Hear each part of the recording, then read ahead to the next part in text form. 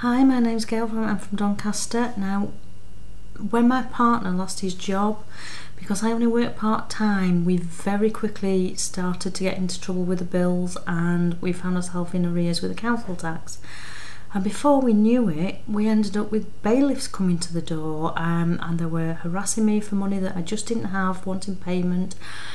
They added huge amounts to the bill and it was just ridiculous, and they started threatening to break in and to take goods to bring the bill down. And it got to the stage where I just didn't know where to turn. I was desperate and I felt so intimidated by these people at the door. And then I found bailiffadvice.co.uk. I called them and I spoke to Karen, and she was so sympathetic and friendly and knowledgeable, and most importantly she didn't make me feel like I was being judged.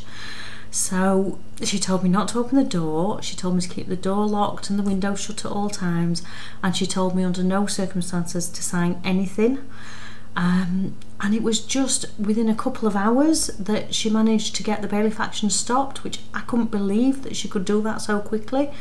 And they sorted everything out. They got the bailiffs to reduce the charges from the ridiculous amounts they were asking to something much more sensible.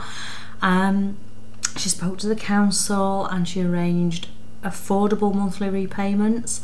It was just such a relief. It was such a huge burden off my shoulders, and I'm so grateful that I found bailiffadvice.co.uk.